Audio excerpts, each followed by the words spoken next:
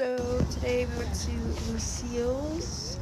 We met with my sister and nephew and niece. And we had and I had gumbo. Then we looked around this place.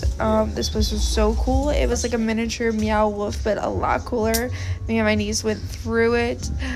Look at this, and there was this guy, like confetti guy, kept following us around. It was really funny.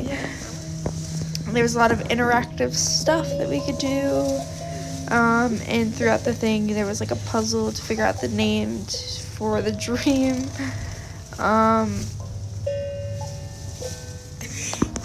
There's that guy again. Hello. This is cool, dude. Then we had a dance party with him.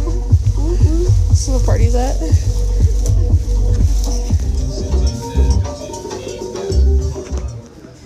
Then we went to this school store that had like a bunch of 80s toys. I saw a bunny, so I had to take a picture of it, and that was my day.